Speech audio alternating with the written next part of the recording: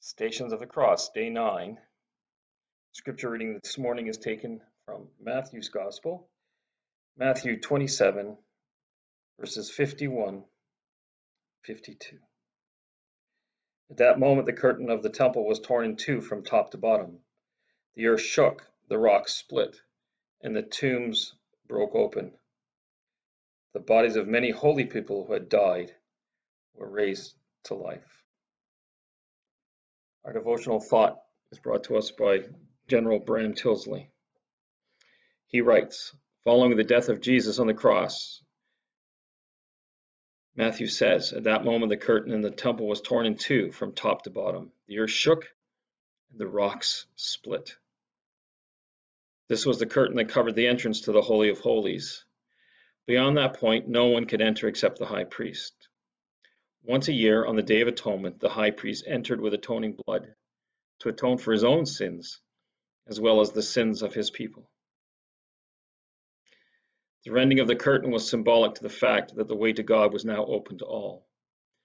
The author of Hebrews writes, therefore, brothers, since we have confidence to enter the most holy place by the blood of Jesus, by a new and living way opened for us through the curtain, that is, his blood, and since we have a great high priest over the house of God, let us draw near to God with a sincere heart, full in the assurance of faith.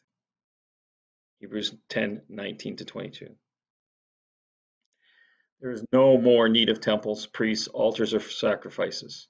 Jesus said, I am the way and the truth and the life, and no one comes to the Father except through me. Our prayer is brought to us by Major Barb Robinson. Let's pray together. Sometimes, O God, the sun stops shining in my heart when the experience of living in a world tempts my soul to despair. A world which crucified love, distorted by evil and self-aggrandizement. When, like the women who witnessed your death, I stumble forward in fear, remind me of your power, which rocks the earth in shattered shale. Remind me of a truth behind the veil. Remind me that I serve the Son of God.